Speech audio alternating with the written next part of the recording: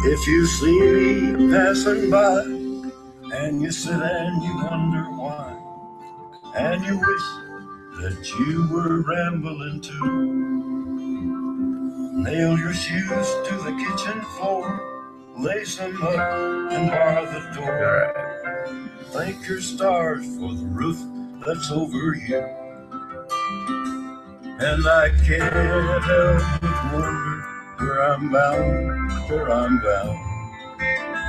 Can't help but wonder where I'm... Oh, there it is. All right, I'm live. Good afternoon, YouTube, the internet. Welcome to the internet. You may never leave. All right. Whoa, people are popping in like crazy. There was like nobody here when I first came on. Now we got loads of people. What's up? Patrick Wolf in Virginia. How's it going over there in Virginia? Dito's Red in Livermore, California. Good afternoon. Let's see. You guys hear me? You guys see me? My audio good? My video good? Let me make sure that you, let's see. I gotta like position this little camera here. There we go. All right. Dolo Inc. What's up, Dolo Inc.? Dolo. When I say Dolo, it makes me think of that YOLO. Remember YOLO? YOLO, brah. Oh, man, YOLO. How annoying was that? How annoying is pop culture in general? What a destructive force. How pernicious and destructive and disgusting is pop culture nowadays? Crazy. Artel Roomber. What's up, man? Adam Whitcraft. Patrick Wolf. Scrapparella. What's up, Scrapparella? That's a sick name. I like that. Zoran Verkic. That's a rad name. Jamie Bug in Oregon. What's up? Dustin Mitchell. Sarah Monsieur. What's up, everybody? Oh, man. Yeah, speaking of pop culture being disgusting. No, I'm just kidding. I'm not going to get into that. I was listening to the late, great Johnny Cash just now. Isn't it amazing that Johnny Cash, at the end of his career, like the twilight years of his life, put out some of his greatest material? I mean, it's, to me, like Johnny Cash is the last albums he made, especially some of those duets he does with June in the end there. But like most of them, I think were called like American recordings. And we got like, American recordings. American 1 through 5 or 6 or something. I think he did 5 of them or 6 of them. But man, he had some crazy songs in there. When the Man Comes Around, stuff like that. And none of those tracks on those last albums are even his own songs. That's what I think is so cool about Johnny Cash. He kind of like humbled himself at the end of his career and recorded albums of almost nothing but other people's songs. And he took those tracks, he took those songs, and he made them better than the original, almost every single one. He did that one, what was that track? That song Hurt from 9 Inch Nails. I mean, the original was all right. Nothing special, like, deeply painful and moving song. But when Johnny Cash sings that song, it's just, when he sung that song, it was just something different. Desperado, I mean, there's so many tracks that he did. When the Man Comes Around. There's so many tracks that he did that were just 100 times better than the originals. And I think it's so cool that he did that. Late in his life, this dude had a prolific career, just such a high output. And I don't know, to me, it's just so cool to see somebody like doing cover songs better than the originals and giving them more meaning and putting more heart into it and more soul, more spirit into it than even the original artist did. Only Johnny Cash was able to do that. That's one of the few that held on to one of the few in the music industry that was able to hold on to his soul. Great freaking stuff. Dustin Mitchell says, I like his version of Hurt. That's a good one, but there's other ones too, man. Like The Man Comes Around with that one piano note on that. I like that song. I like that track. What else? There's a bunch. Redemption. The Beast in Me. The Beast in Me. That's a great track. Yeah, man. Could almost feel the pain. Dustin, yeah, but all right. So Dustin says Johnny Cash really put some emotion in it. Could almost feel the pain. You feel the pain, but then there's like this wisdom in there too, right? Like Dustin says, yep, that one note. There's this wisdom in his voice, and this like, it's not just pain and suffering of like, the classic artist junkies pain and suffering, where it's all self-inflicted, where it's all, you know, self-indulgent suffering.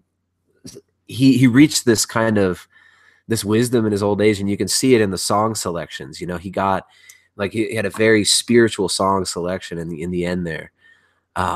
God's gonna cut you down, you know that song? Sooner or later, gonna cut you down. Freaking awesome. All right. Sarah says, have you ever seen the Freddie Mercury guy, the dude that looks and sounds just like him? No, I have not. Freaky. All right. Scrapperella says you could feel his soul was hurting when he sang "Hurt." I don't know about that. I feel like when he sung that song, for him to be able to perform that, I feel like he had reached a certain amount of wisdom and experience where he was able to feel that, and he experienced that for so much in his life. And what I see there is this wiser old man who's beyond it, but who can still feel it, right? Because I mean, if you're trapped in that, it's kind of hard to perform a piece like that, right? Like if you're actually in that amount of pain, good luck expressing it effectively or wanting to express anything. Chris Grammatica, what's up, Chris? With a picture of Frank Zappa. Frank Zappa, Willie the Pimp. What's a good Frank Zappa song, Chris? What's your favorite? What's your favorite album? You like Hot Rats? Or is that a track? Is that a song?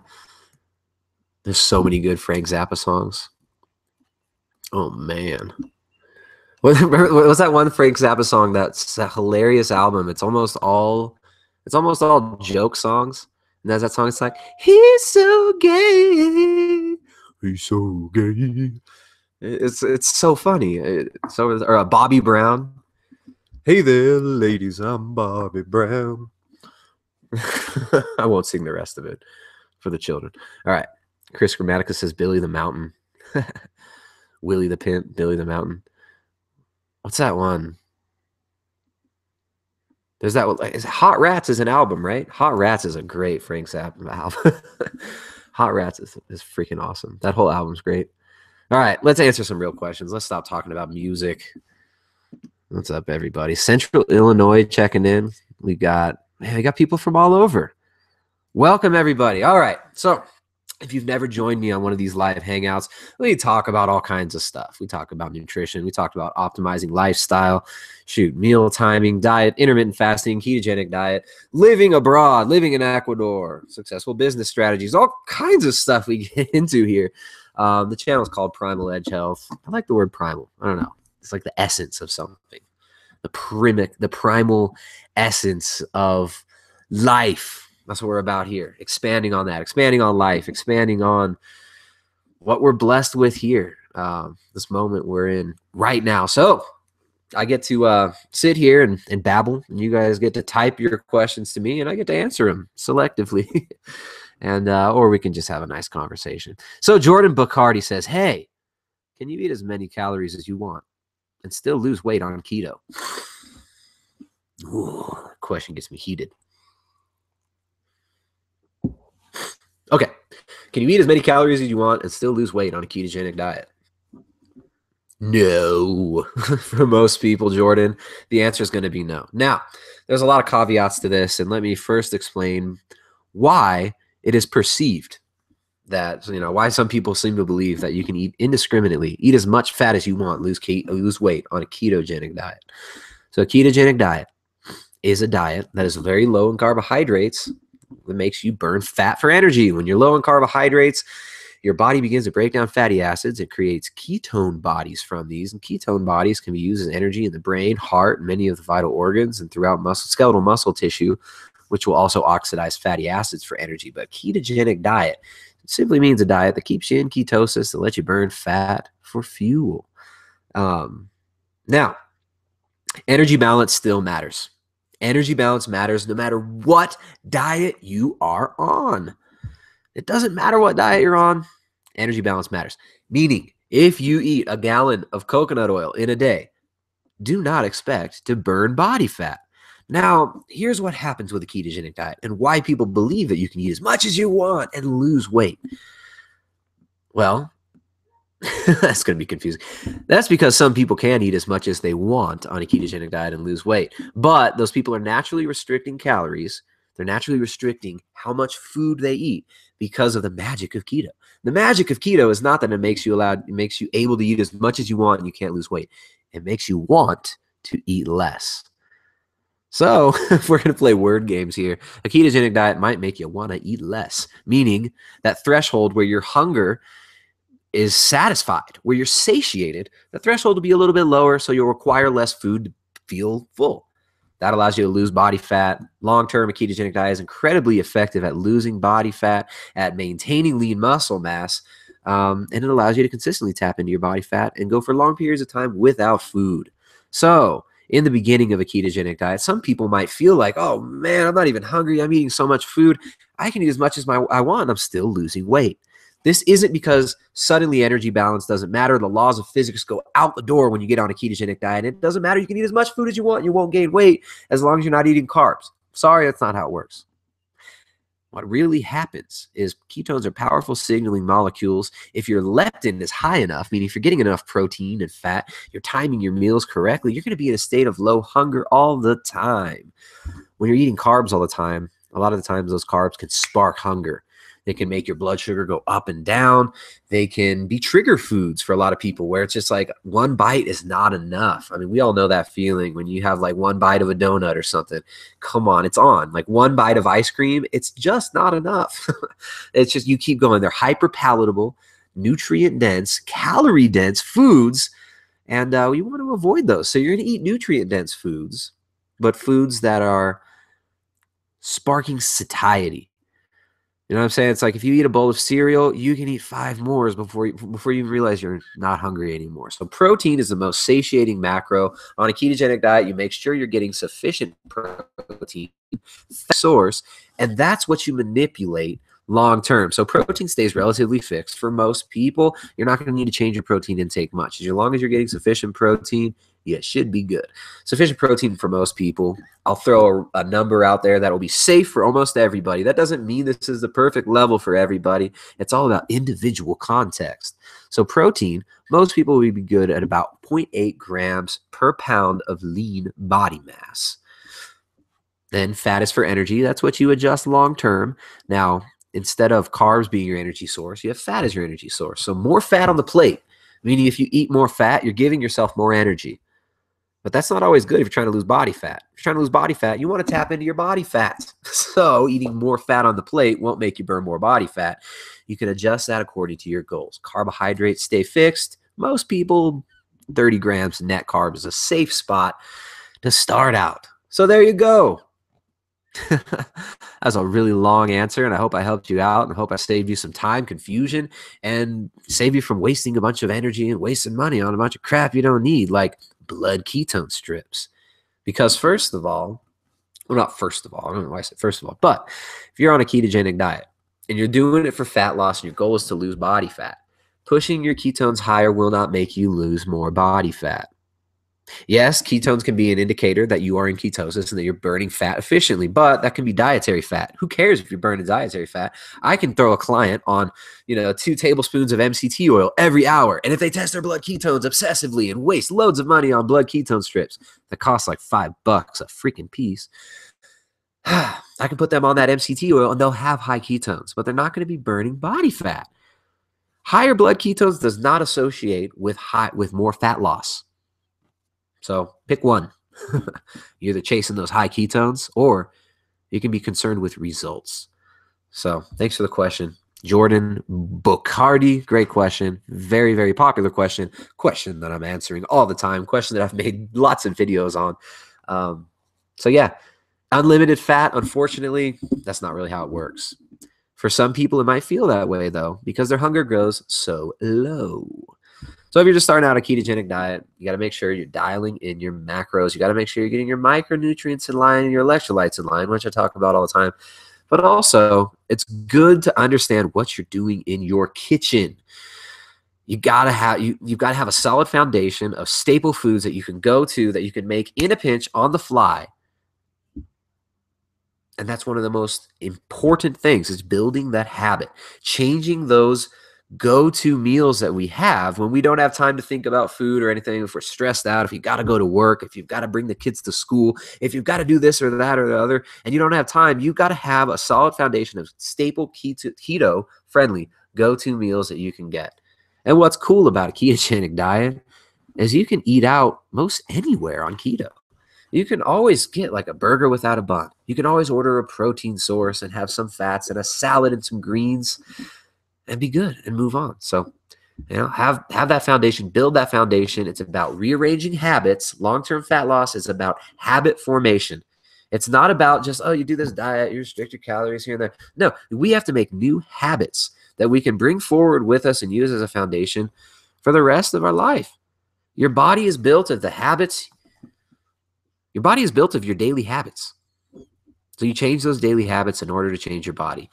Whoa, profound, crazy, right? That makes a lot of sense. Felipe Andrade. ¿Qué pasó? He says, hey, Tris, mate, when's the best time to eat after a workout while in keto to grow muscles and lose more weight? Felipe Andrade. To grow muscles, to lose more weight. Hard to reconcile the two sometimes, unless your macros are dialed in. You've been doing it for a long time. The best time to eat after a workout. There's no real magic anabolic window after a workout. So this is going to depend on context, right? It's going to depend on the context of what your daily schedule looks like. It's going to depend on the context of how many calories you need to get in per day. How much protein do you need to get in per day? Can you get that protein in 2 meals? Can you get it in 1 meal? Do you want to get it in 1 meal? If you're trying to grow muscle, getting it in 1 meal or 2 meals might not be ideal if the goal is to burn body fat. Then restricted meal timing window, restricted eating windows, messing with the meal timing can be really important. You're talking about gaining muscle and losing body fat at the same time. It can be done. It can be done effectively. It can be done on a ketogenic diet.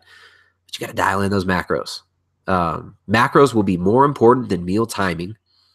Intensity of your workouts, your ability to recover, all that stuff will be affected more by the total nutrient intake throughout the day rather than the nutrient timing. Meal timing is one of the least important things for building muscle and burning fat, but it's still kind of important.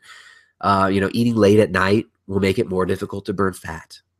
Eating late at night will make it more difficult to sleep, which will make it more difficult to create the hormones you need to repair your body, and it'll throw off your circadian rhythm. So the best time to eat a meal, depending on when you work out, if you're trying to grow muscle, strictly if you're just trying to grow muscle, the best time to eat a meal, you're going to want to eat a meal before that workout, you're going to want to eat after. But you're going to want to make sure you're not eating too many calories that you're getting fat.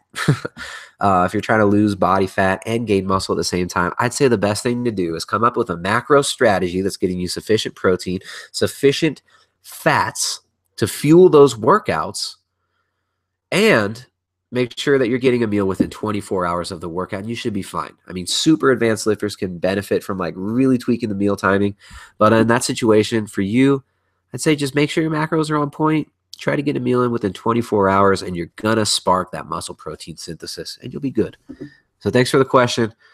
If you're trying to dial this in further and really refine it, I would say do a little bit more research on meal timing, look at some of the studies on PubMed about meal timing, about the circadian rhythm, or work with somebody who's good at formulating plans and helping you with stuff like that. Thanks for the question. Let's move on. Chris Grammatica. Hey, boss, how you end up in the Andes? Somebody asks that almost every time. How did I end up in the Andes? I do not know. I don't know how I ended up here. How did I end up anywhere?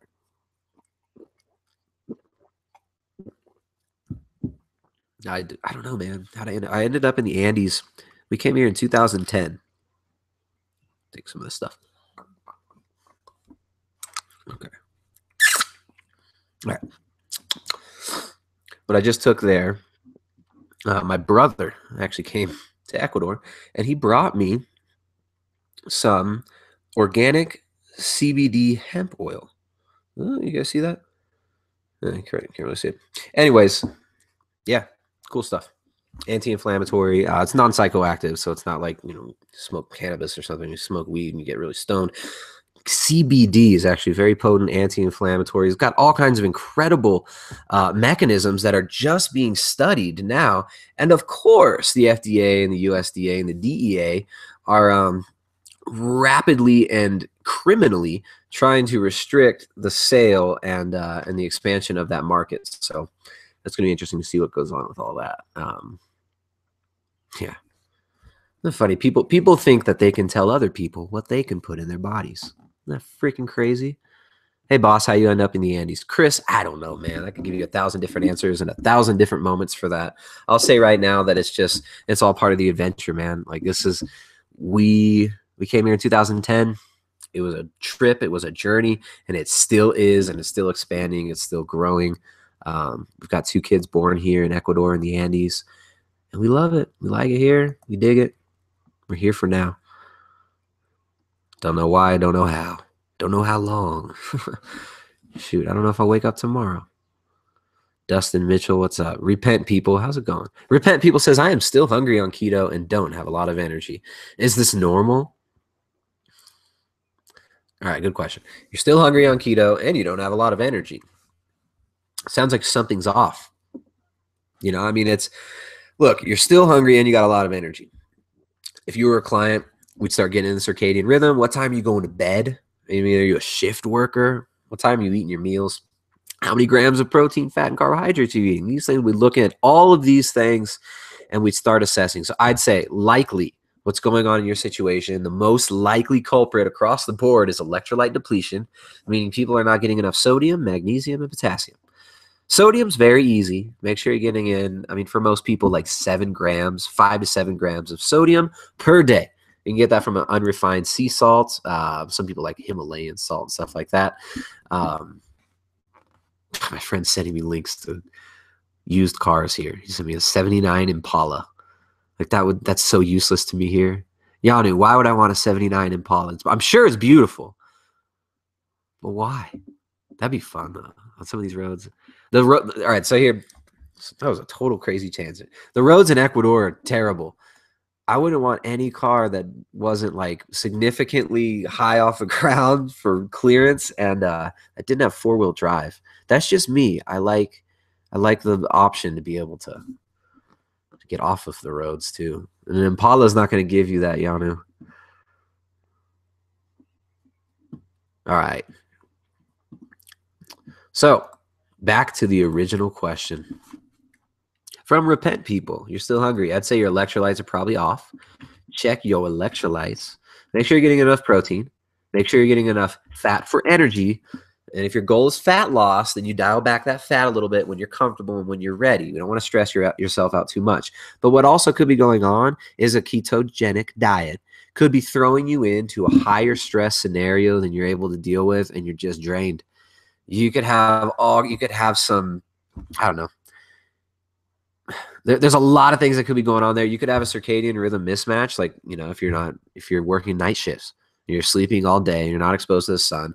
You could have environmental crap going on. You could have emotional, psychological stress happening, and that's blocking you from energy production. Everybody likes to focus just on diet, like, oh, you know, I'm doing a ketogenic diet, I'm still hungry, and I don't have energy. I mean, these are normal things to feel hunger. And if you're stressed out, if you're living a life that you're not satisfied with, if you're working a job you don't like, if you're waking up every day and you're in a relationship that's unhealthy, if you're in many unhealthy relationships, which most people are, these are constant stressors on us. And then trying to pull glucose out of the diet and reformat how you burn fuel and burn fat as fuel for energy, that can push you over the edge and your body's just like, I'm too stressed. So, hey, I'll be the first one to tell you a ketogenic diet might not be for everybody. I hope that helps. Repent People. First, check the electrolytes. Make sure you're getting enough protein and not too little protein, because that's a really common thing is people think they need to restrict protein to such an extreme degree. Get enough protein in. Like we talked about earlier, 0.8 grams per pound of your lean body mass is a great safe spot, more than enough for 90% of the population. And then you'll be all right. Yo, Elsie Hutchinson in England. What's up, Yo, Elsie? Whoa, look at that name. All right, somebody from the Eastern Bloc. with a name I can't pronounce or read, says, what is the reason behind heart palpitations at night? Heart palpitations at night is an electrolyte imbalance. If your heart is palpitating at night, one of the first things I would do is increase your potassium intake. Try eating an avocado if it starts to happen and see if it goes down. That would probably indicate that it's a potassium deficiency. Low potassium can give you heart palpitations. Low sodium, low magnesium. Those three things, sodium, magnesium, and potassium, are kind of like the trifecta of electrolytes that you need to be concerned with when you're doing a ketogenic diet. So make sure you get enough salt. Get some magnesium in. I usually recommend supplementing some magnesium because most of our food supply has been stripped of a lot of its vital nutrients. Most people are magnesium deficient. So I would say get some magnesium glycinate. Take that, increase your potassium intake, increase your sodium intake, and the heart palpitation thing that's going on as you're adapting should stop. Scrapparella says too much caffeine. Well, come on. I mean, if this person's pounding 5 glasses of caffeine or of coffee and laying down to sleep and their heart's palpitating, I think they'd make that connection, Scrapparella. But maybe not. Maybe you're right. Chuck Connor says, down 21 pounds in 5 weeks. Your modified keto and IF. That's so cool. Chuck Connor. Congratulations, man. 21 pounds in 5 weeks. That's so cool. That's 4 pounds a week. That is fantastic. And I didn't look, man, you say your modified keto and IF. I didn't invent ketogenic diet. I didn't invent intermittent fasting. I just look at the research. I test on myself. I test on hundreds of clients. And I found certain formulas that seem to stack up with each other and seem to work really well. When you say modified IF, I'm guessing you're talking about the way that I like to teach intermittent fasting for people who want to do intermittent fasting. Intermittent fasting being a restricted eating window that allows you to, if you're on a carbohydrate-based diet, allows you to burn fats and kind of be on the outskirts of ketosis for a significant amount of time through that fasting. But if you're on a ketogenic diet, it kind of just allows you that smaller eating window, lets you eat less. It's harder to get in a lot of calories in just a small eating window. And the meal timing can make a huge difference in how much hunger you have throughout the day. So usually when I'm teaching intermittent fasting, or if I'm working with clients, instead of having them push breakfast back to as long as they can, which can be problematic for a lot of people due to circadian rhythm issues, leptin signaling, cortisol, all that can be thrown off by those morning fasts. What I like to do is have clients eat in the morning and have a second meal either in the afternoon. So if you eat if you want to do a 4-hour window, you eat at, I don't know, you can eat at 7 a.m. and 11 a.m. or 7 a.m. and 12 p.m., which would be a 5-hour eating window, very restricted eating window for very aggressive fat loss. People who've got a lot of body fat to burn, that might be applicable. But I like to have them eat earlier in the day rather than pushing breakfast back. So an 8-hour eating window might look like 8 a.m. to 4 p.m. rather than the standard I started eating at 1 p.m. and I'm done eating at 9 p.m. That can throw the circadian rhythm off quite a bit. Breakfast is very, very important for the circadian rhythm, for blood glucose control. They've done studies in people who ate later in the day lost less body fat on an isocaloric diet than people who eat early in the day. Very, very interesting. So that's how I talk about intermittent fasting. All right. Dolo Inc. says, just had my 1-year update on keto, down plus 120 pounds and reversed a bunch of ailments, most importantly, diabetes. Through diet alone without any medication, you played an important role in my success. Wow. Dolo Inc. I recognize that name. You always come to these hangouts, don't you? I'm honored. You say I play an important role. Look, man, I'm just relaying the message. I'm just kind of out here blabbering, telling people how to do it. We like to put out as much content as we can for free and try and help people out and try and inspire people with this project. We love doing this. I love working with clients one-on-one, but I also like doing these hangouts and just trying to blast out as much relevant information and help as many people as I can. So, yeah, Dolo Inc. Keep tuning in. Thank you. If you really like the channel and you want to support the work that we do, and yeah, if you want to support this work, go to primaledgehealth.com. My wife's cookbook, the Ketogenic Edge cookbook, is available exclusively there. Now, I talked about building a solid foundation earlier of go-to keto meals that fit your macros, that you can make in a pinch, that is nutrient dense, good, healthy foods that you can always eat. So instead of reaching for the Pop-Tarts when you're in a pinch or getting a bag of chips, you go for something healthy. You keep your fridge stocked. You make a big bulk batch of meatballs, and you keep your fridge stocked with that. You can pull it out at any time. There's just little strategies like this. The Ketogenic Edge cookbook can really help you to build a foundation of good, nutrient-dense, fat loss-friendly macro keto meals. The entire book, every single recipe has macros.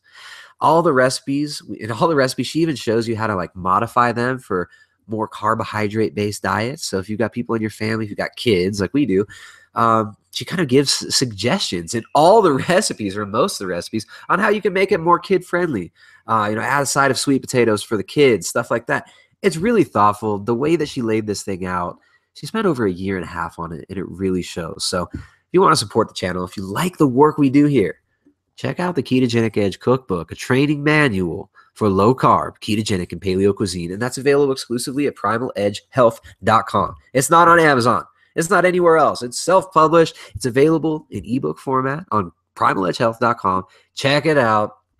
And Dolomite, thanks, man. Thanks for the shout out. I'm glad that that you think we were able to help you through this, and keep it up, man. Just keep going. Cat C, what's up, Cat? Dustin Mitchell, what's up, man? Ryan Backus says, opinion on Palumbo diet or high protein, moderate fat, no carb keto diet for bodybuilding.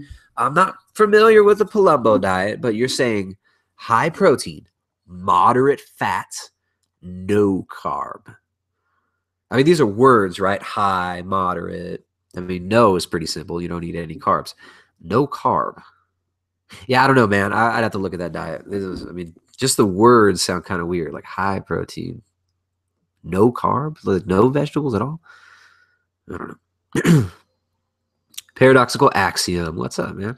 So many questions today. Tristan, have you ever considered making a FAQ YouTube playlist that you can refer people to so you aren't always answering repeat questions? Are you my wife? Like, this is crazy. Jessica had the same idea so many times. I'm just like, yeah, I'll do that someday. All right. Ryan Backus says, Elite says, would you be happy to send me a copy of your wife's book for me to review? No, I'm not going to send you a free copy of my wife's book. Would you be happy to send me something for free so I can say that I'll review it? Paradoxical Axiom says, buy it, you stinge. Look, if you want the cookbook, go buy the cookbook. I'm going to send it out to you for free because you said you'll review it on a YouTube comment. We got loads of reviews on the website. I want to first of all say thank you also to all the people who have left reviews on the website for the Ketogenic Edge cookbook. Freaking awesome. Thank you so much for taking the time out of the day to actually do that. I know it takes time, it takes energy. I appreciate it. All right. Elite's getting pissy. You're out of here, buddy. Remove. Block. You're out of here. These people come out here and get pissy, right? Start crying about stuff, fighting in the comments. Like, what is your deal? Who gets on the internet and goes and fights with people on YouTube comments for fun? Like, get a freaking hobby, buddy. All right. Ryan Backus says like 1.5 grams of protein per pound body weight, 0.5 to 0.75 gram fat per pound, and veggies, sub 30 to 40 net carbs. So 1.5 grams protein per pound body weight. For a bodybuilding diet, that could be very effective. For a pure muscle mass building diet with minimal fat gain, the macros you just said, so 0.5 to 0.75 grams of fat per pound. So for me, if I'm like 150 right now, or 155, between 150 and 155 right now, that'd be like, per pound of body weight, it'd be like 200 grams of protein, which would be hard for me to eat. I wouldn't like to eat that much protein, but I could do it. That would also be for me like, I don't know, 100 grams of fat or 125 grams of fat, which is not that hard to stay that low. And then vegetables. I think that could be a very anabolic diet. I think that could be really effective. Hey, it's like Palumbo, right? That was a former bodybuilder, so he knows what he's doing. Sounds like it could be effective. That's not the way that I would teach people to do a ketogenic diet. But of course, like my clientele are not bodybuilders. You know what I'm saying? Like I work with people who work out. I work with people who are jacked, but I'm not talking about you're talking about bodybuilders. You're talking about like extreme, with a little help from your friends in your veins, like really intense stuff there. So yeah, I mean, I think it could work, right? All right, Robert S. What's up, man? Rizwan Khan. How's it going, man? Rizwan Khan says, where'd you go? I'm doing it for weight loss. Does skipping a meal help? I skip lunch sometimes, and I stay energized still. I do it for a caloric deficit. Good idea if energy remains good. If you're going for fat loss. If you're going for fat loss and your hunger is low and you don't feel like eating and you can skip meals, it might be a dang good idea to be skipping some of those meals. You're burning more body fat in between. Now, here's what I'll say. Make sure you're getting in your protein intake. Make sure you're getting in sufficient protein to maintain lean muscle mass. Don't just start starving yourself of macros all the time. Get the protein in. Skipping meals now and then, great strategy. You're going for long-term fat loss, and you can skip meals. There you go. You're doing well. And that's the magic of keto for a lot of people. It makes it so they can skip those meals. It makes it so they can eat less. It makes it easier to eat less. It doesn't make it so you can eat as much as you want and lose weight. Like you just make a bunch of keto cupcakes and munch on keto cupcakes all day and think you're going to lose body fat. That's not how it works, unfortunately. But you're on the right track, Rizwan Khan. And I love your name, man. Like it sounds, it's like a Batman villain name. It's so rad. Rizwan Khan. Rizwan Khan. Yeah. It just makes me think of I had this. All right, never mind. I'm not going to get into it. No tangents. No tangents, Tristan. Bad Tristan. All right. Elio Hallow, thoughts on fasting for more than 48 hours? Context, my friend. It's about context. Nothing wrong with it. Nothing dangerous about it. If done right, it's done for the right reasons. I think long-term fasting should be taken very seriously, more seriously than people are advertising it. I think long-term fasting can be dangerous, especially the refeeding stage, but 48 hours isn't really long-term. Chill Topher, what's up, man? Chill Topher says, does consuming up to 2 tablespoons of coconut oil during a fasting period of the day encourage the body to burn fat or slow ketosis because you'll burn dietary versus body fat? Good question. All right, so you're fasting. You haven't eaten for, 16 hours or something. You're doing an intermittent fasting. You're trying to lose body fat for whatever reason. I'm not saying that you should do this. I'm just saying, what if you are? Answer the question here. 2 tablespoons of coconut oil during the fasting period of the day. There's absolutely no point to doing that. If you're trying to fast, why are you going to eat 2 tablespoons of coconut oil? It's not going to make you burn more body fat. It's going to make you'll burn that coconut oil. I don't know exactly. I mean, in every single situation across the board, it's impossible to say exactly metabolically what is going to happen every cell of your body when this coconut oil goes down there. But I will tell you this. You're putting energy in that you're going to need to burn. If the goal is to burn body fat for energy, you're not going to be able to accomplish that goal by putting 2 tablespoons of coconut oil in, and it's not a fast. A fast is when you don't eat, not when you just eat fat, or if you just eat eggs, or if you just eat butter, or you just eat bone broth. None of those are fasting, especially bone broth. Very insulinogenic. Ugh, crazy, right? Crazy. Christopher McAdam, what's up, man? Says, hi, Tristan. Hope all is well. Thank you very much. Well, right here, all is well. Right here, right now, all is well. Darius says, do you do prolonged fasts like 72 hours? Not for body composition purposes, or even for health. I mean, I guess for health purposes. If I were to do a 72-hour fast, which I've done much longer, I need to get into that. What I think fasting is very, very powerful for. Duke, come here. Hey, come inside. Daisy, come here. Come on. 4-legged killers. Fasting can be very, very powerful for spiritual growth. It can be very powerful for getting through, emotional, psychological, and spiritual barriers. It's been used in every single spiritual tradition from time immemorial. Every spiritual tradition on the planet uses some form of fasting uh, for spiritual attainment, for insight, for revelation. So I think that fasting can be powerful for that, for connecting with the truth, for pulling down barriers that are, blocking you from perceiving things that you need to be perceiving in order to grow as a person. I think fasting can be super powerful for that. What I think is really obnoxious is like, hey, like fast yourself sexy. Like, you got like obese people telling you to fast for fat loss, right? Like, this is crazy. This is freaking insane to me. Like obese, overweight people with eating disorders telling people how to get healthy through starving themselves. That's what I don't like. Now, fasting can be very powerful, but I'm not into this whole, I don't know, I'm torn. Like, I think it can be so powerful for many people. But just like any tool, if it's used in the wrong way, it can be dangerous, or it can just neutralize the power of that tool.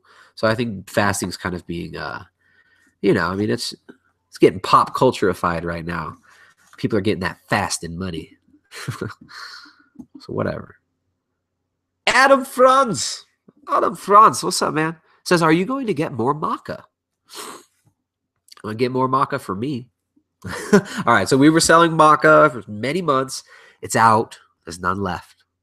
We were selling it at a ridiculously low price for the best maca that you're ever going to find. Well, not ever going to find, but the best maca available. It's not like it was this one batch that was better than everything else. No, it's just the quality stuff, which is very, very scant in the market because most people water their crap down with crap that you don't want to be eating.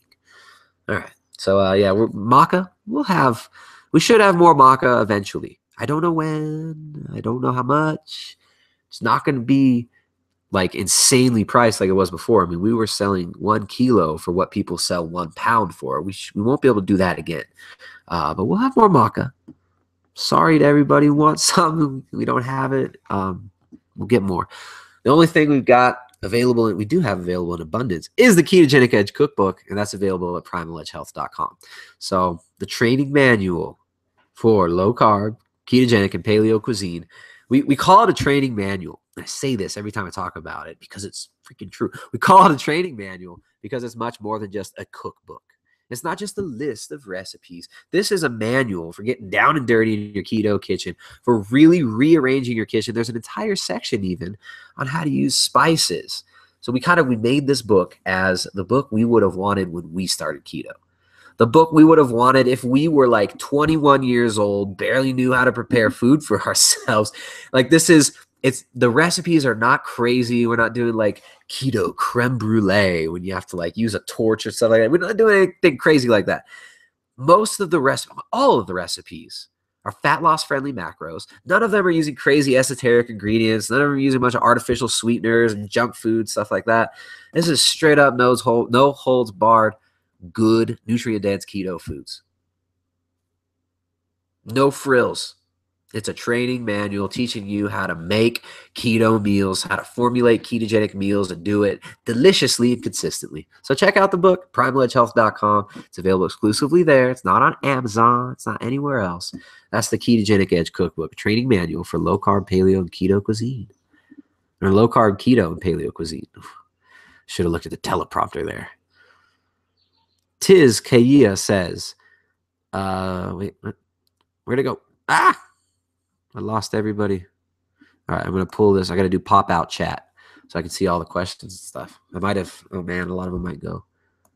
All right, here we go. Where we got here?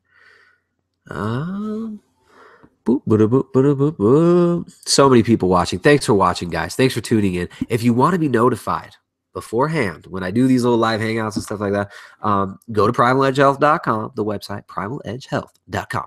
And you can sign up for, we have a sidebar, and I think it's on the right-hand side. You can sign up for updates, and we'll send you an email update before we do these live events so that you can ask your questions and stuff. If you're listening to this later on, you might be frustrated that you can't type your questions or type your comment or whatever. If you want to tune in, if you want to hang out, if you want to interact live, just sign up for the newsletter. We'll do our best to get you a notice beforehand so that you can join these. Tiz says, ever consider doing a collab video with Jason Whitrock? You two are my main YouTube sources. Jason Whitrock is like this bodybuilder guy. I mentioned him in a video before, and he like left angry comments on my video. He wasn't happy with what I had to say about his about some nonsense he was talking about. So I don't know, whatever. Probably not going to collaborate with him anytime soon. Not really. You know, nothing personal. I was just like not really interested. Not my cup of tea. I'm not interested in bodybuilding. I'm not interested in bodybuilding.com. And yeah, the guy just came all aggressive at me in some comment. It was pretty douchey. But whatever. Maybe he was having a bad day. I'm sure I'd get along with him if I met him in person. Maybe he's a nice guy. Blah, blah, blah. Everything nice I'm supposed to say. Hello from Corpus Christi, Susan Price. What's up, Susan? Seema Ruby says, how many grams of fat from food should one eat if you need to lose body fat? How many grams of fat from food should one eat if you need to lose body fat? It's going to be different for somebody who weighs 60 kilos and somebody who weighs 120 kilos. It's going to be different if you're a woman, if you're a man. It's going to be different if you're resistance training. It's going to be different if you're on steroids. If you're different, if you're, there's so many different factors that affect your metabolic rate. So you got to figure out where your metabolism's at. How many grams of fat should I eat if I want to lose body fat? Less than you need. So you got to look at everything. I'm sorry that's not like you want an answer. You want me to tell you, eat this many grams of fat and you lose fat. Hey, look, if you eat 0 grams of body fat, you know, or 0 grams of fat, you know you'll burn a lot of body fat. But that ain't sustainable or healthy long term. Yeah, I don't know. Oh, I'll stop clicking my pen. Sorry, guys. I didn't realize there's a thing right here and I'm clicking, making annoying sounds. Paradoxical Axiom says, I know you're not a fan of pork and love fish. Can you rate your preferred meats and explain why you choose one over another? Also, ever have clients use topical magnesium oil as a supplement? Thanks. Paradoxical Axiom, thank you for the comment, the question. All right. My preferred meats in order. I mean, it's like this is going to change every day, man. My preferences change all the time. Like that's something I learned as a little kid. It's like you don't pick favorites. I don't have a favorite color. I got a favorite woman. That's my wife. I don't know. All right. So preferred meats right now. The preferred meats that I have available to me, like in my house, I'll list that. First is going to be lamb. I've got this really, really good grass-fed, free-range, whatever, you know, really high-quality Andean raised lamb, ground lamb. Carne molida borrego. So I really like lamb. Also, I love fish and seafood. So I'll say like first would be like lamb, then, you know, salmon maybe. I like sardines. Fresh sardines, really, really good. Corvina and swordfish. Corvina is sea bass. Sorry, that's in Espanol, that's corvina. Well, aquí in Ecuador, it's corvina. Mosquito. Damn it, missed. Yeah, so I don't know, right there. So lamb, then like, you know, fish, then like beef. After that, duck.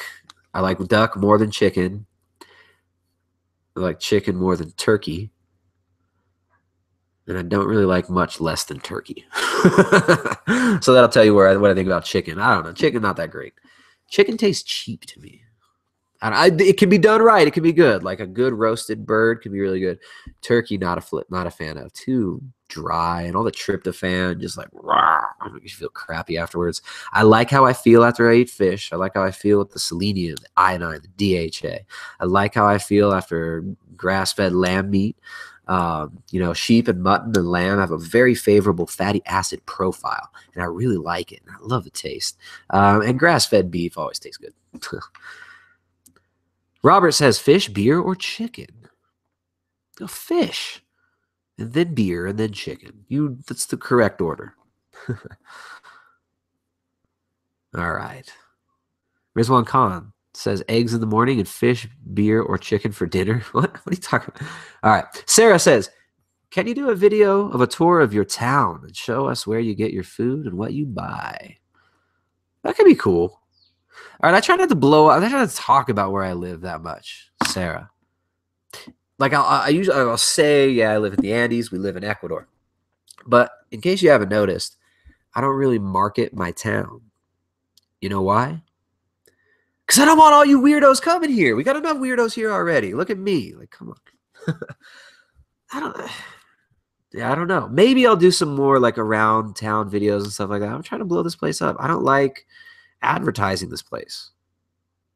That sounds kind of lame, right? Like that locals only mentality. I guess I'm like that though. I don't know. Tight knit circles. Robert says, I just read anything over 0.8 grams of 0.85 grams of protein per pound of body weight is superfluous based on tons of old studies. All right. 0.85 grams of protein per pound of lean body weight is sufficient for athletes, for people trying to gain muscle. And more than that, from what I've seen in the research, it seems like any more than that is kind of superfluous. You are right. But, I mean, this could just be a lens of analysis type issue. I'm sure there's other people in the protein supplement industry who would tell you how important it is that you eat so much more protein than that. So, yeah, I mean, people who are selling whey protein powders and crap like that, bodybuilding.com, they might analyze those studies a little differently. But one of the articles I like was from a guy that I had on the channel. He's a fitness coach, physique coach, all embroiled in the mad, sick world of fitness competitors and the fitness industry. But Menno is a great dude. Menno Henselmans came out a couple times, and he's got an article on optimal protein intake. If you just look up Menno protein, you should come up with MENNO is his name. And yeah, he's got a great article. It breaks down it actually lists and cites the studies, which is very important. Whenever you're hearing, somebody try to make claims like this and like nail down a specific ratio or numbers or something like that, look at the studies, read the studies. But he's got an article where he links to a lot of the abstracts of the studies and stuff like that. Very well done. I like it. Check out Menno's article on protein intake. I think his website is BayesianBodybuilding.com. BAYESIAN. Great dude. Fun to talk to. Menno. Maybe I should have Menno on again. All right. Sarah Mazur says, all right, this is interesting. She says, I know you don't promote calorie counting, but do you have a minimum of calories or grams of protein that someone should get? I was just talking about this protein thing. And I said several times that a good, safe spot is 0.8 grams per pound of your lean body mass. Lean body mass. It's a good, safe place. Not way too much. Definitely not too little. So, yeah. You say you don't promote calorie counting. When did I ever say I don't promote calorie counting? I don't formulate diets and think, okay, this person needs to be on 1,200 calories diet. I look at it in terms of macros, which is simply a more precise way of measuring energy input. Macros, protein, fat, and carbs, allow you to count calories and measure them more accurately because not all macros are created equal. Not all calories are created equal.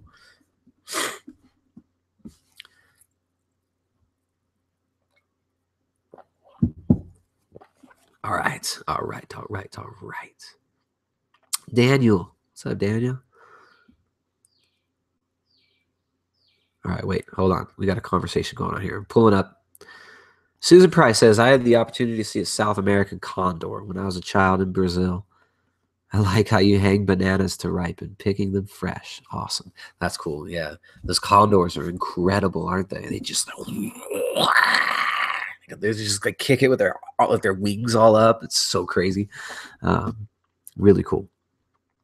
Flytrap in New Zealand. What's up, Flytrap? It's in the middle of the night there. Julie Morris says, love your channel. And I thank you for your cookbook, Jessica. Thanks, Jessica. It's really awesome, right?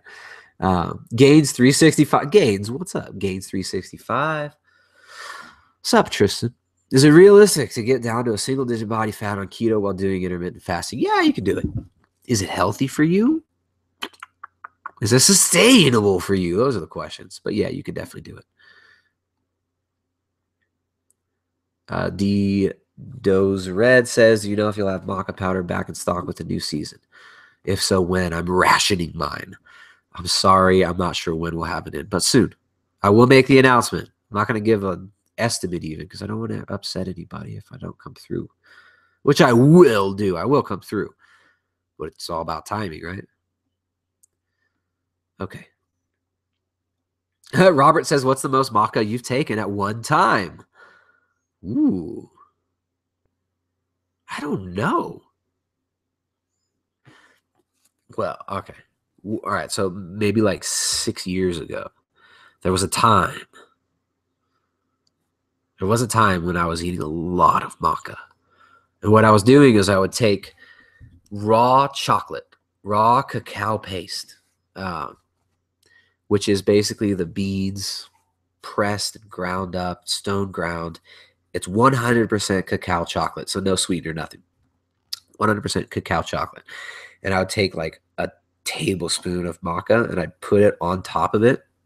Just maca powder. Like, it sounds disgusting, but it tasted so good. It was like, I'm about simplicity sometimes. Like, I like to fuel myself with the most nutrient dense. I don't know. I like foods that make me feel good. And maca and cacao together, whew. And I was doing like tablespoons at a time of maca and eating the cacao. And maybe, I don't know, shoot, I've probably taken 5 to 10 tablespoons of maca at a time.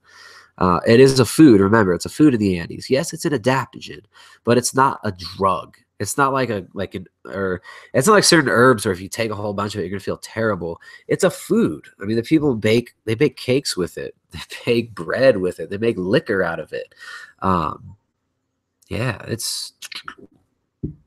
I don't know. I'd say like maybe 5 tablespoons at a sitting. 5 to 10 tablespoons I've taken at a time with no ill effects. I probably felt really good that day. Or maybe it made me sleep. I don't know. Who knows? Who knows what happened? High doses of maca can be interesting. Can also just make you sleep. All right. How does stress affect your results on the keto diet? Doreen, that is a fantastic question. Thank you.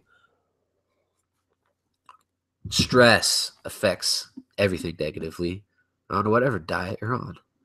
If you are stressed out, there's so many physiological things that happen when you're stressed out. First of all, it can make your cortisol rise and make your testosterone tank. Stress can make you tense up and energy flow in your body is restricted. So you're not getting endocrine flow. Your endocrine system's not functioning correctly when you're under stress. Therefore, you're not able to have a proper circadian rhythm for your hormones, and that can make it more difficult to lose body fat. Stress is a killer. Not just a killer of people, but a killer of results on diets. So you got to reduce your stress. Now, if you're in a caloric deficit and you're stressed out, will you still lose body fat?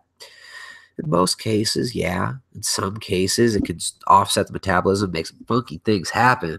But what happens when you're stressed out? It makes fat loss unsustainable. If you're stressed out and diet becomes an extra stressor, it makes it so much more likely that you're going to throw all that crap out the window and you're going to stop doing the diet. So, yeah. Stress management should be one of the major fronts that you're attacking if you're trying to make body composition changes.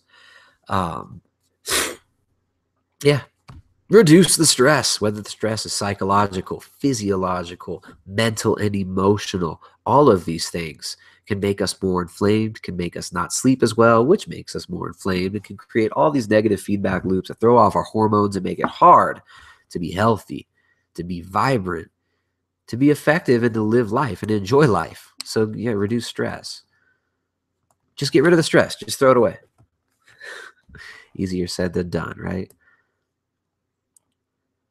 All right. Balaz says, I can eat around 50 grams carb a meal for breaking my fast and return to ketosis 3 to 4 hours later. How is it possible? I eat full keto the rest of the day. I feel good, but is this healthy? All right. There's a lot of assumptions in that statement. All right. So you say you're eating under 50 grams of carbs a meal when you break your fast, or around 50 grams of carbs a meal. You're eating 50 grams of carbs in a meal. You're still in ketosis a few hours later when you check your blood glucose, your blood ketones rather, and you're surprised. Is this healthy? I'm going to flip the script on you, man.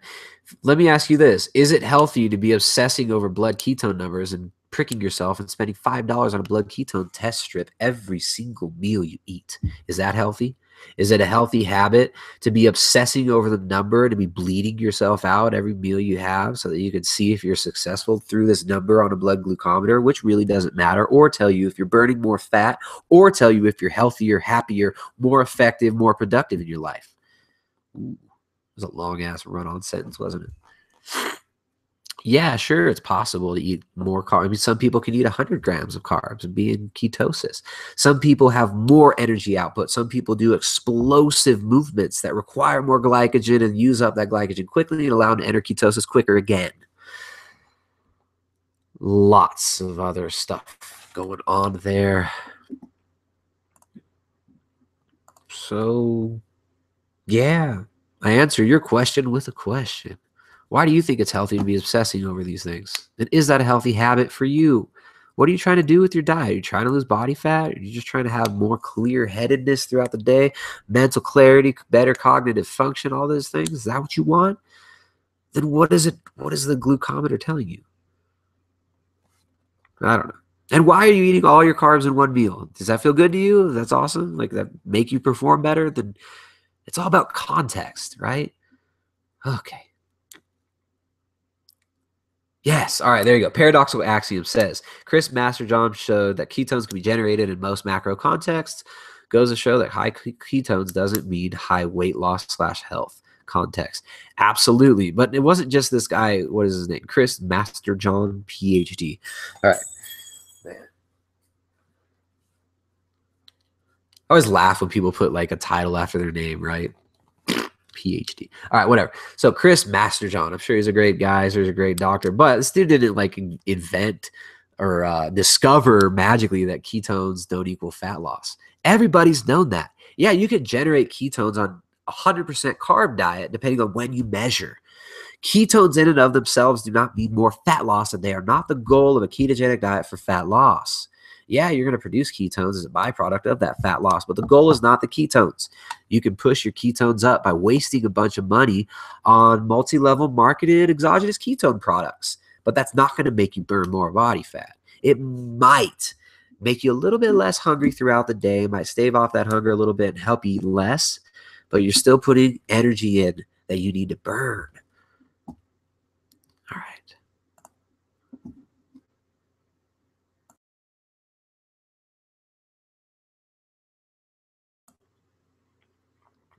Daniel says, hi, Tristan. Love the vids. You talk a lot about burning fat and getting fat macros for our body. Then can I eat only protein and greens? Why didn't you get about 10%? All right, look, can you eat only protein and greens? You could do that. It's called a protein-sparing modified fast. You don't want to do that long term. You want some fat for energy. But what I'm always saying, I'm not always saying don't eat fat. What I'm saying is this, and I know it sounds absolutely wacky and wild if you've been listening to all the parrot puppets on the internet talking about the same crap that they're regurgitating from other people who don't know what they're talking about. It might sound crazy when I say that eating a bunch of fat is not going to make you lose a bunch of weight. Might sound totally crazy, but that's all I'm saying. Just like taste those words. Eating a lot of fat will not make you lose a lot of weight. It just sounds right.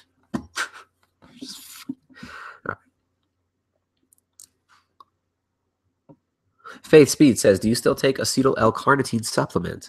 When did I talk about Alcar? Alcar can be a cool. I don't take that all the time. There's no like real supplement that I feel like I need to take, right? Like these things are fun to play with if you want to optimize performance and stuff like that, but I like to keep it simple.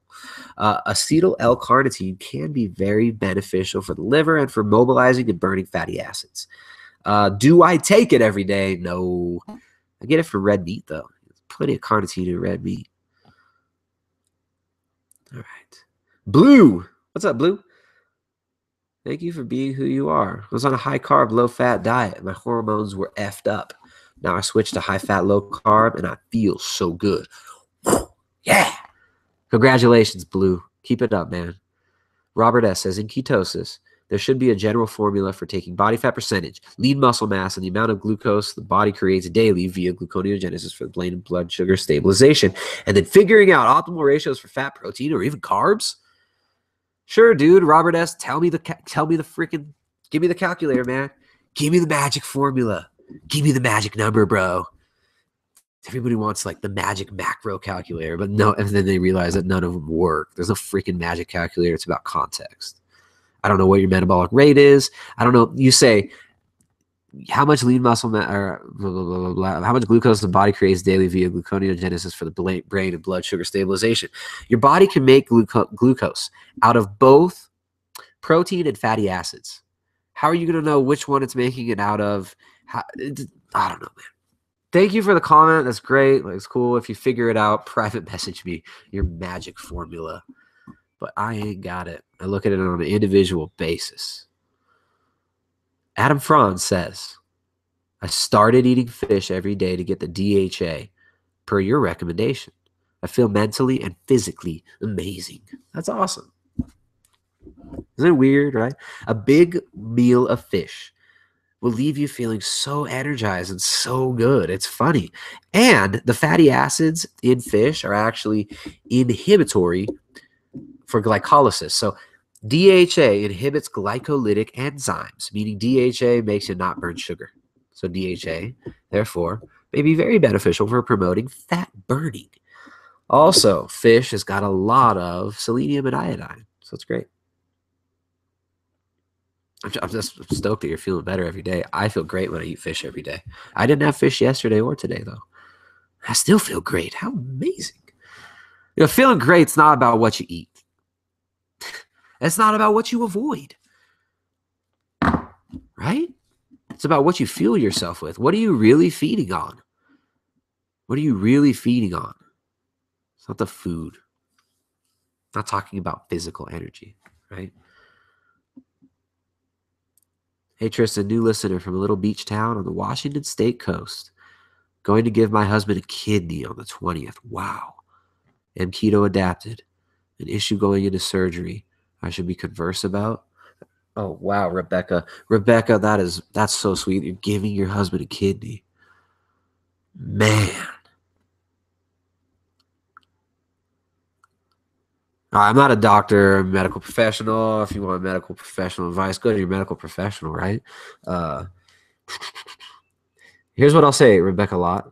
It's just something that comes to mind is Luis Villaseñor's. Lovely. Luis Villaseñor he runs the Keto Gains group on Facebook. He runs ketogains.com and the Keto Gains Reddit forum. Luis has been doing keto for like 16 years. His lovely fiance, Marisol, is a plastic surgeon.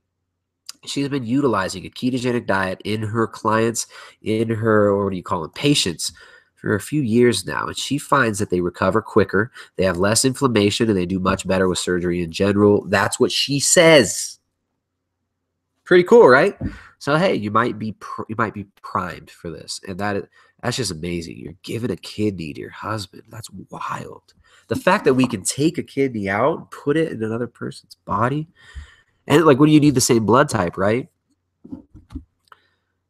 Did you know your blood type when he married you? Did he marry a donor on purpose?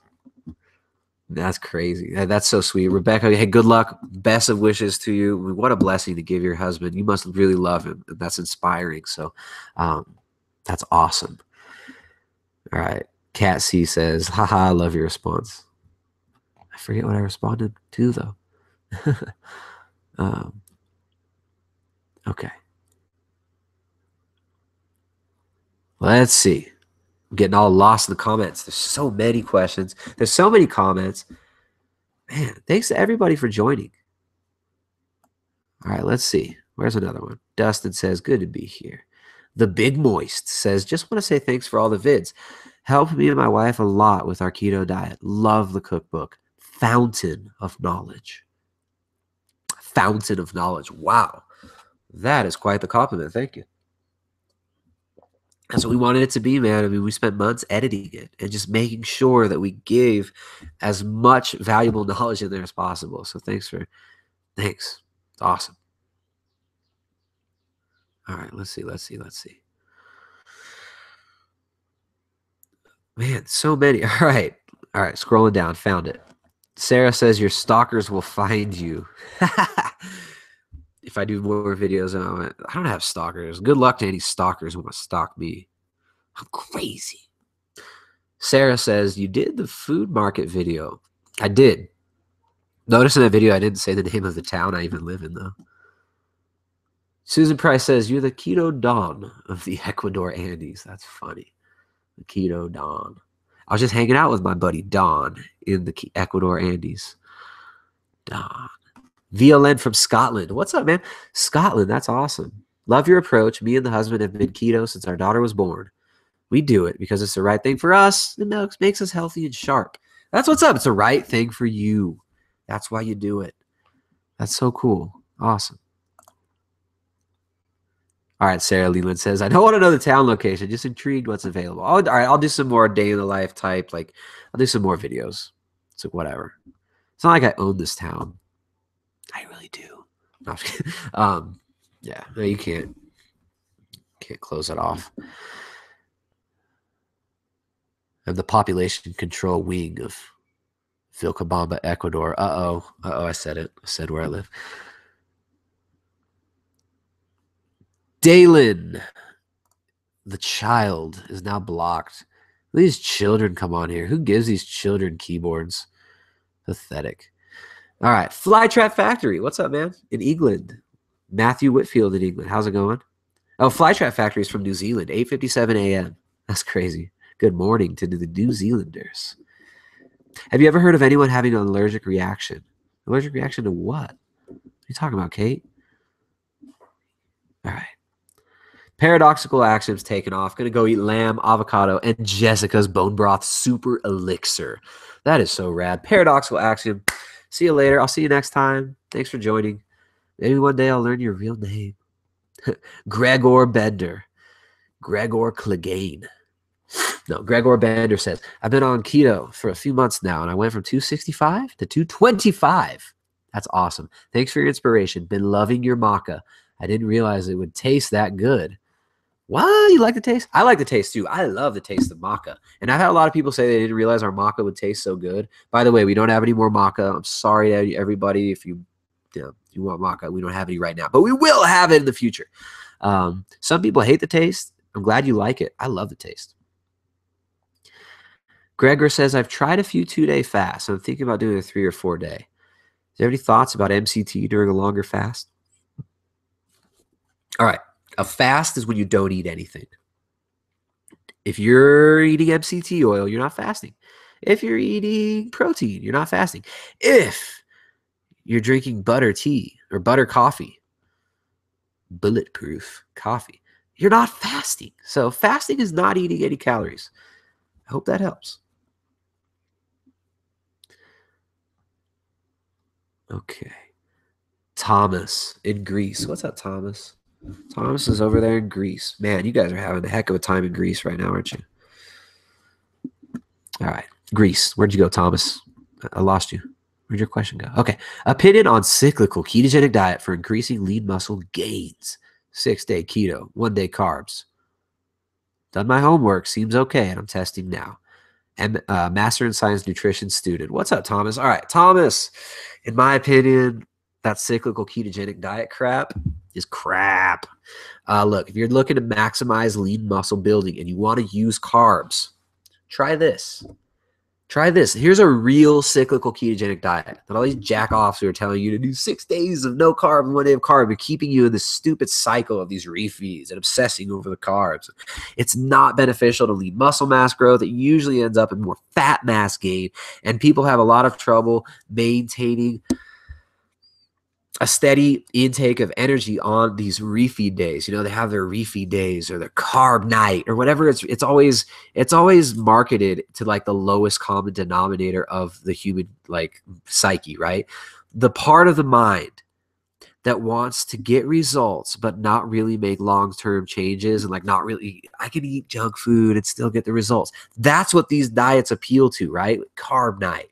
You put a freaking picture of a donut on your fat loss book. This is a joke, right? Like you're not trying to market success if you're putting donut pictures in your freaking fat loss book.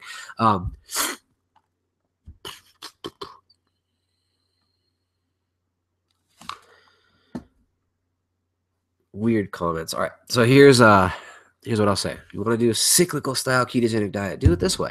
You're looking to gain body mass, gain muscle, and you want to use carbs, eat carbs, eat more carbs. Don't try and stay in keto 6 days a week. Do like 4 weeks of a carbohydrate driven diet where you're getting sufficient fats, but also bumping those carbs up around training, increasing your carbohydrate, your caloric intake, maximizing, the intensity, the volume of your training without overtraining. That's going to be more helpful than doing like 6 days keto, 1 day no keto.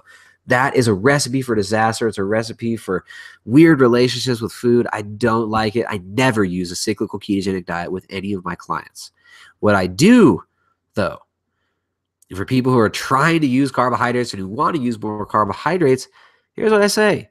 Do keto for 6 weeks, then do carbs for 2 weeks. And cycle it like that. Try it out. Try it. 2 weeks carbs, 4 to 6 weeks keto. Try that.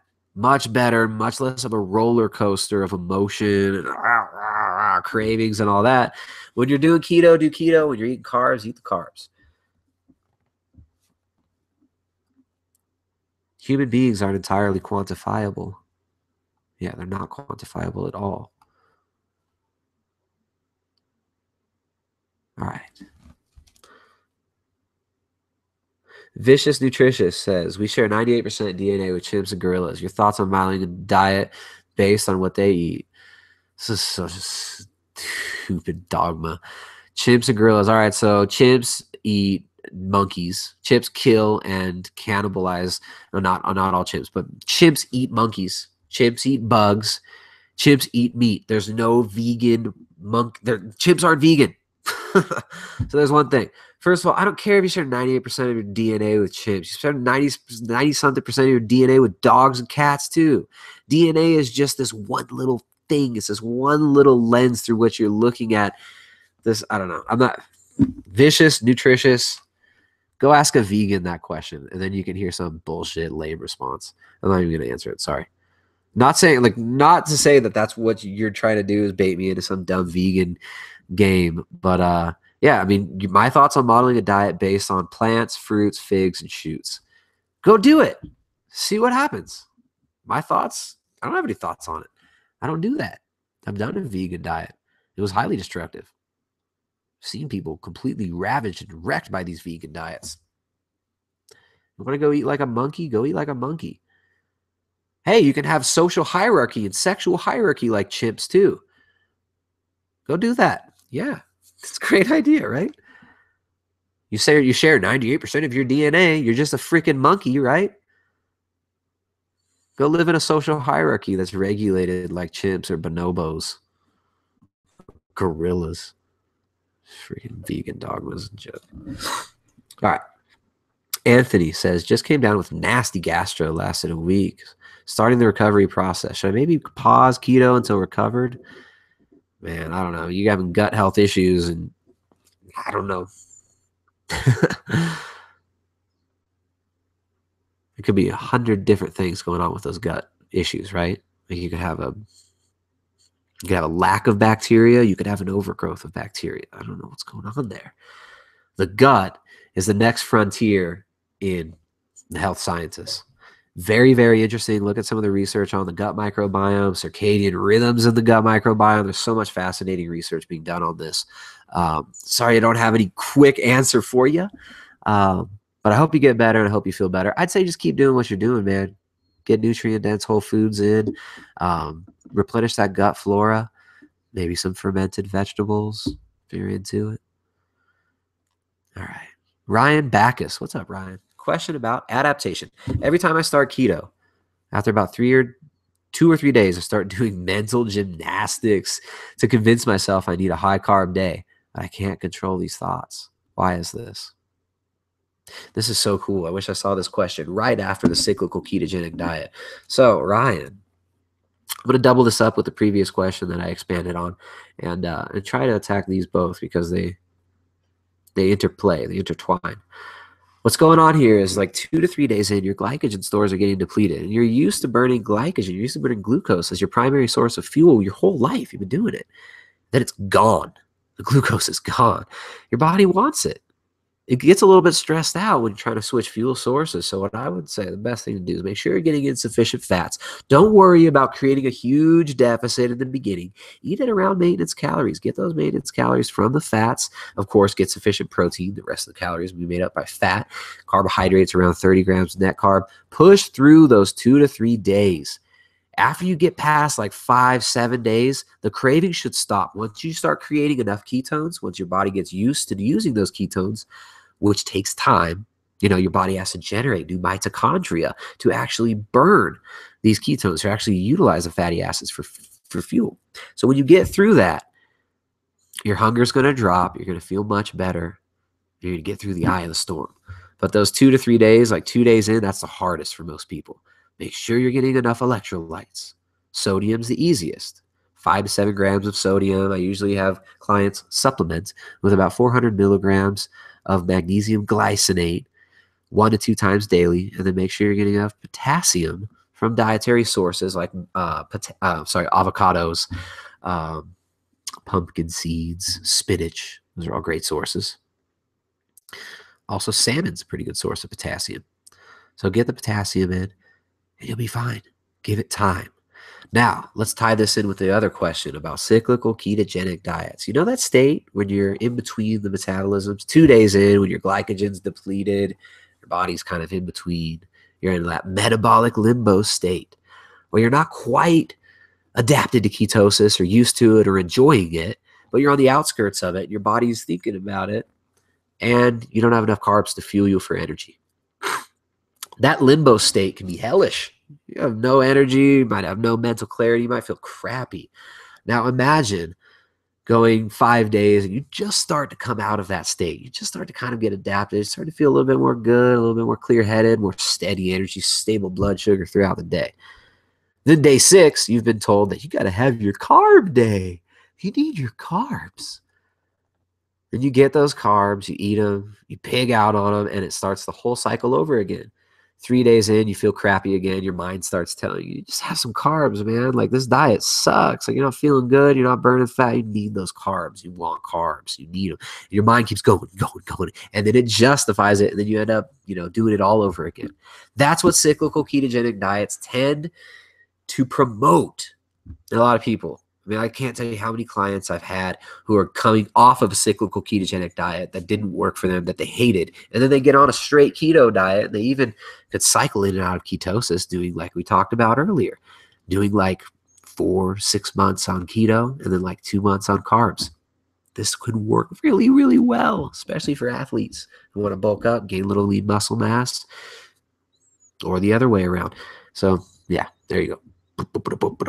Ryan Backus says, awesome, that makes sense. As bodybuilding, I usually do high carb, but I couldn't figure out why I get aches and crazy carb thoughts so soon. Yeah, man, look, when you deplete the glycogen and you don't have anywhere else to go, that's where you go. Your body's just like, feed me, fill me up.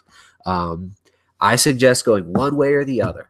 Eat enough carbs to fuel you or restrict them enough to fuel with ketones. That's where I like to be. I don't like that limbo state. I don't like to dabble around the refeeds and all that. If I'm doing keto, I'm doing keto. If I'm eating carbs, I don't eat as many carbs as I used to think I needed.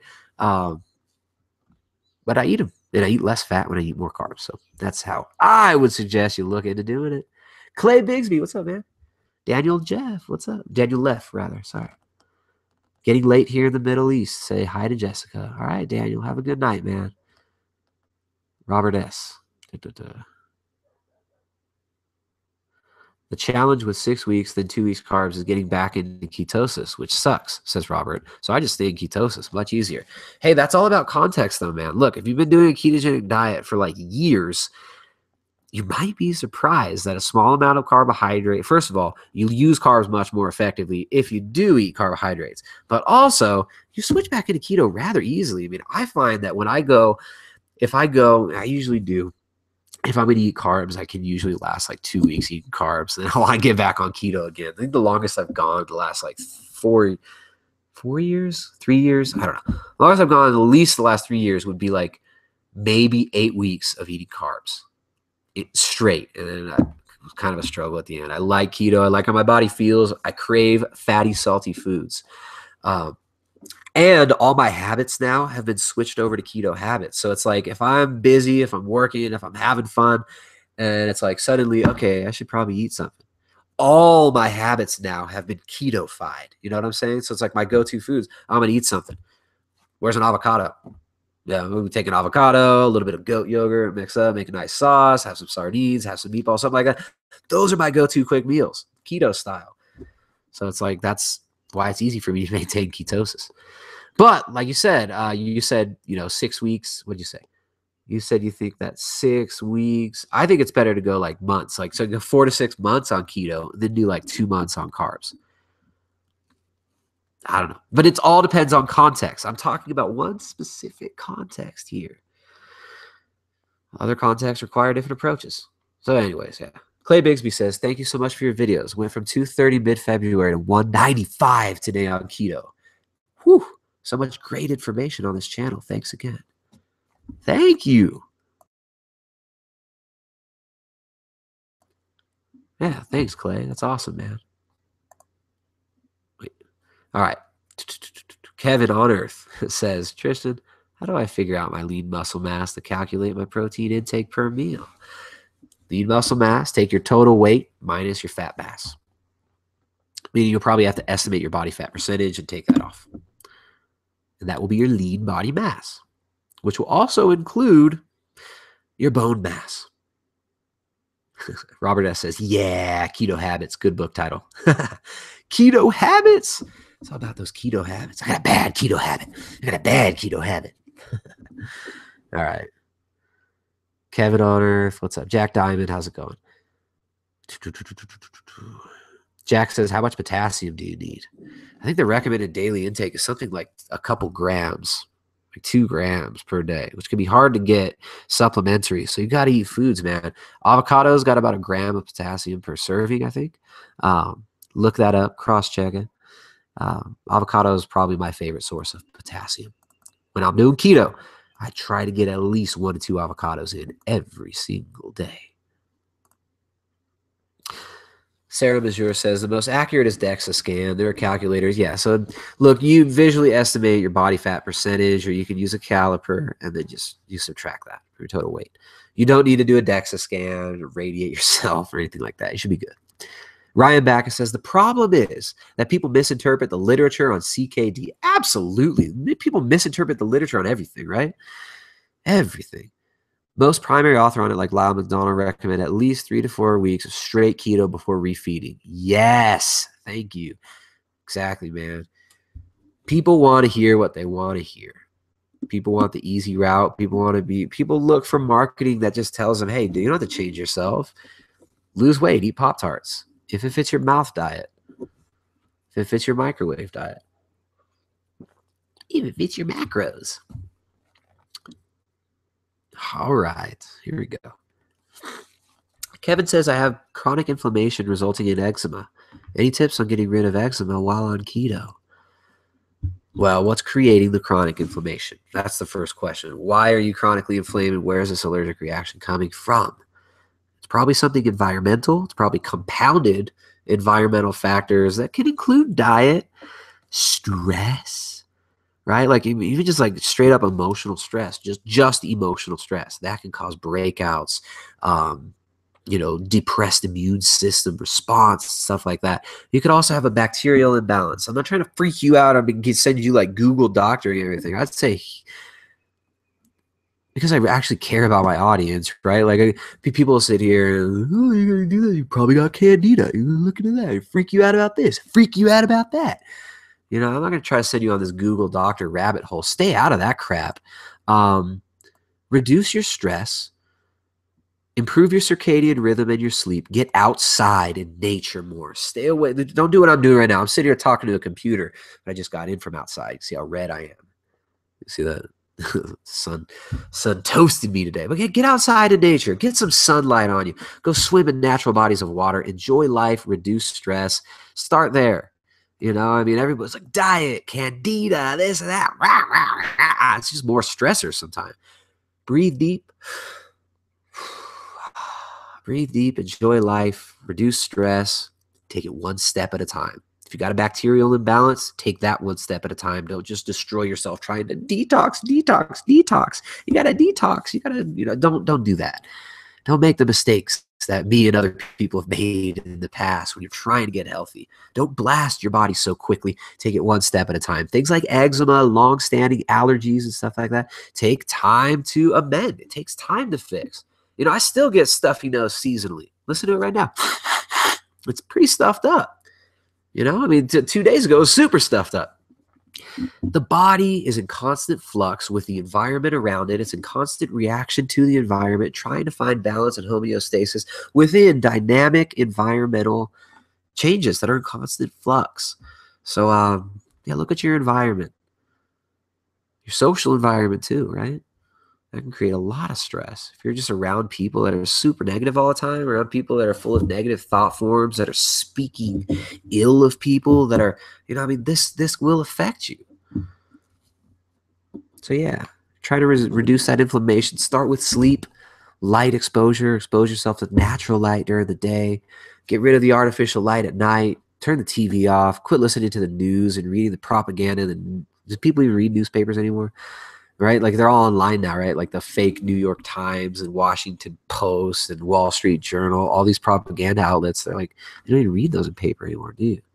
Well, anyways, quit reading the propaganda. Quit reading this crap that suppresses your immune system and makes you feel weak and powerless. And quit speaking things that make you feel weak and powerless, right? Do things that make you feel empowered, that make you feel strong, that make you feel full of life, that make you feel like you have something to give, right? Quit focusing on the stress. Flytrap says, it's following your advice. Smashed 15 kilos in 16 weeks. Vision improved. Clarity improved. Stronger and quicker recovery at gym. Joint pain gone. 40 years old. Best physical state of my life. Flytrap Factory, thank you for the comment. Your check is in the mail. Dude, that's awesome, man. Wow. I love it. Thank you, man. I don't even know what to say. That makes... I got all choked up and teary-eyed now. Really, this is... All right, stop. Not an emotional response, but that's so cool. Thank you. Thanks for everybody who watches. Thanks for everybody who finds value in this. I appreciate it. It takes energy, it takes time, and it takes passion, and we love what we do. So thank you so much. All right.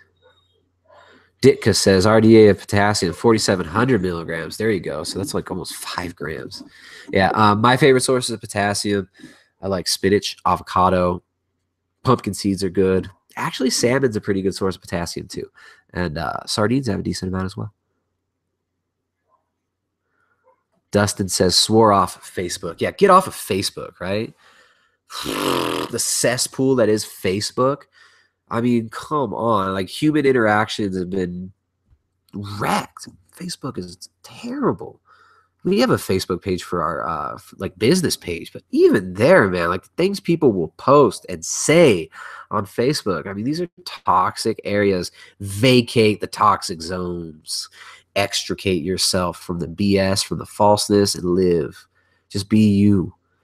We don't be me. I don't even know who I am. That's the first thing, right? It takes time to figure out who we are. It's not even like you ever really figure it out. It's like we drop these layers and we relax into being who we are, what we are. So yeah, man, if you're trying to reduce your inflammation, get in touch with yourself. Breathe deep, enjoy life, do things you love.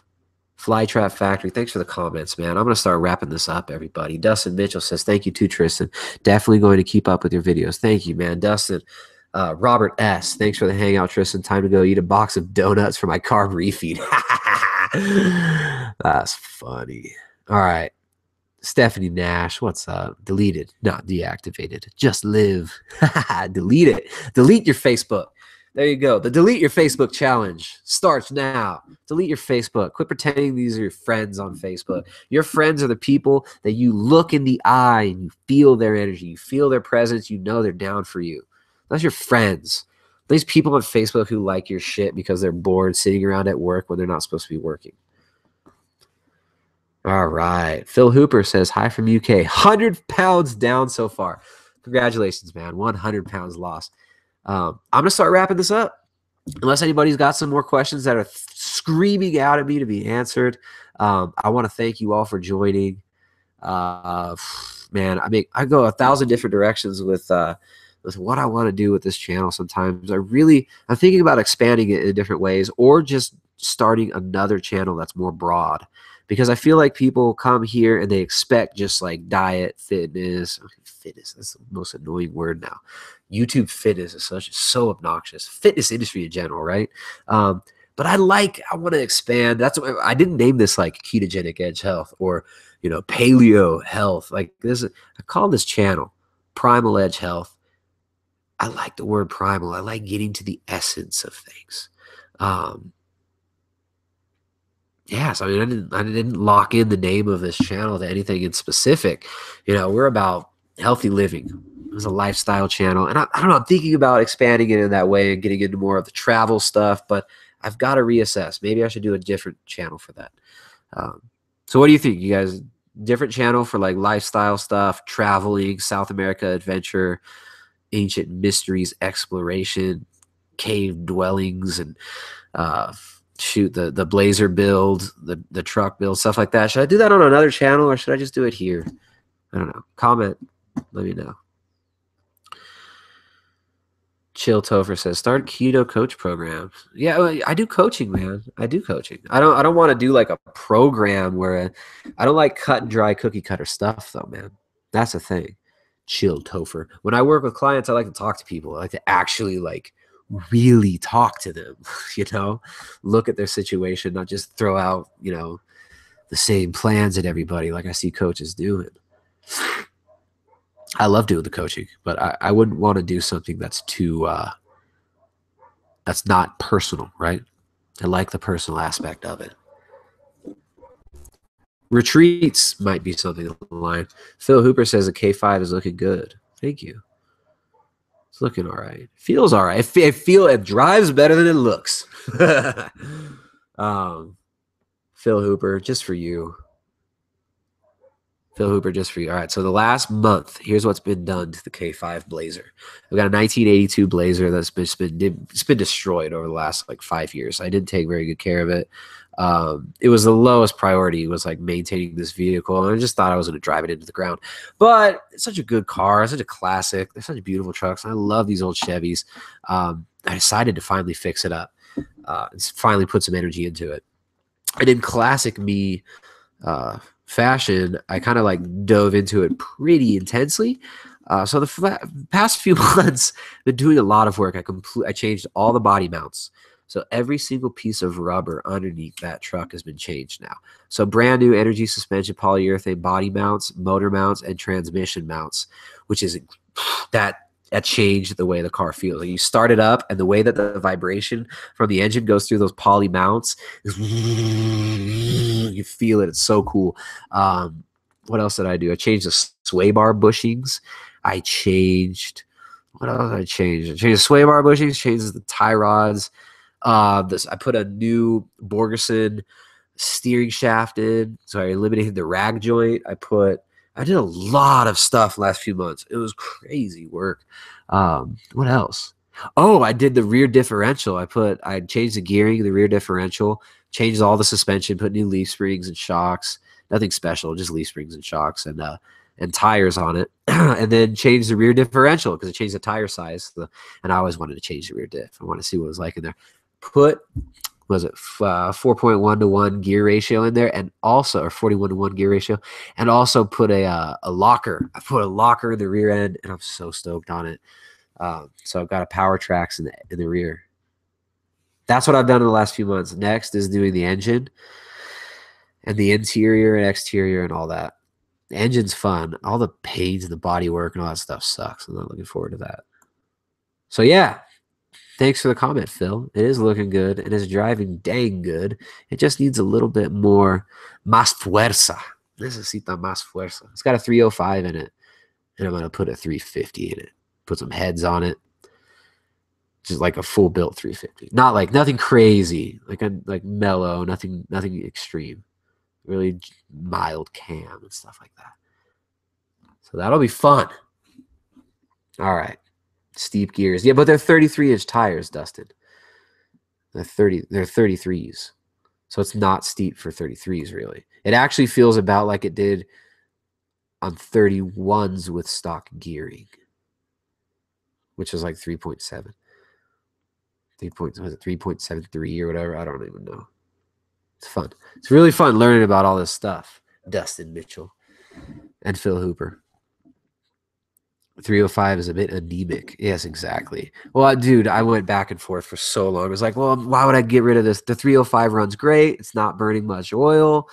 Yeah, compared to the 350. It's like it's a good engine. It's torquey and it gets me point A to point B, but it doesn't have have the same potencia. It's a 4,400-pound vehicle. And it's going through the Andes all the time. So it's like steep inclines, lots of off-road driving. And I think I just want it faster, I want to be able to pass a bus on the road, whip it around the 2-lane highways everywhere. I want a little bit of oomph there. And it's not enough with this 305. I need 400 horsepower. I want torquey, low end. Bottom end is important. I don't care what it does. I never get above like 4,000 RPM anyways, unless I'm playing around. So yeah, that's it. I'll stop talking about it. That doesn't make sense to anybody here. I'm going to wrap up. I just talked about cars when I shouldn't have. Thank you.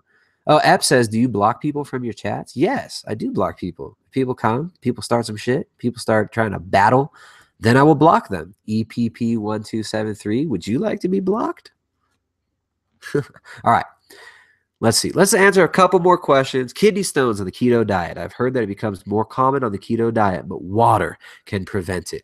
All right. So when they first did research into the ketogenic diet in the 1920s and 30s, one of the major complications that they could run into occasionally in these children with epilepsy were kidney stones. Now, this could be remediated simply by giving them potassium citrate daily. So potassium levels and electrolyte levels are crucial for kidney function. If you're dehydrating yourself, kidney stones can become an issue on whatever diet you're on. All right. That's it, guys. I think I'm going to wrap it up. I think we're done here. I want to thank everybody for asking questions. So many great questions here. So much. I don't know. It's fun talking to you guys. I enjoy it. And thanks for everybody. The real motivation, like when people put these comments and they say, oh, you helped me do this or that. I get really like, I don't know. I don't even know how to explain it. I get all sentimental. Like it's not like I don't want my horn tooted because I'm nothing, man. Like I'm just a guy. I'm just a guy in a flesh vessel that lives in the Andes doing whatever. Like I'm human. It really, to me, it's just so profound that like we can positively affect other people, and reach out and actually maybe help people a little bit. I get all sappy when I think about it. So thanks to everybody for posting these positive comments and, for helping out. So this helps to motivate me when I get this positive feedback, when I know that I'm actually making a difference, and when I feel I'm actually making a difference, it makes me feel great. It makes me feel like this is all worth it. So, again, thank you for joining. Thank you for the kind words, for the motivation, for the inspiration, all of you. I mean, we got people coming in here. Every time I do this, someone new comes up and it's like, dude, I lost 100 pounds on a ketogenic diet, or I lost 75 pounds in the last year listening to your advice. I think it's amazing. Like people I've never even met could actually, the stuff that I say could actually affect them positively. So I think it's fantastic. And I like it. So I like doing these live hangouts. I'm going to do more of them. Thanks for joining, everybody. You can find more content at primaledgehealth.com. If you like these live hangouts and you want to be informed beforehand, make sure to sign up for our newsletter at primaledgehealth.com.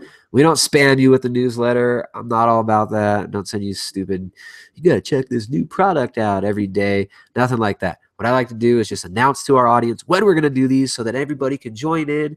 Join the party, ask questions, leave comments, whatever you want to do. So yeah, go to primaledgehealth.com. You can join the Hangouts in the future. And if you like the content, you want to support us and You want to get the hands down the best keto resource book that you can find. The Ketogenic Edge Cookbook is available exclusively at primaledgehealth.com. Thank you to everybody for leaving reviews. Please leave a review on the book if you bought it and you like it. So like this, share it, do all the things I'm supposed to tell you to do, and just enjoy life. If there's one thing you take out of this, it's not about what you eat. It's not about the food you put in your body. It's about what fuels you. It's about what sparks you and what you fuel the world around you, right? It's like I'll leave it at that. It's not about the food you feed on. It's about what you actually feed on, what actually fuels you. So I'll see you guys next time. PrimalEdgeHealth.com. Thanks for joining. Peace out, YouTube.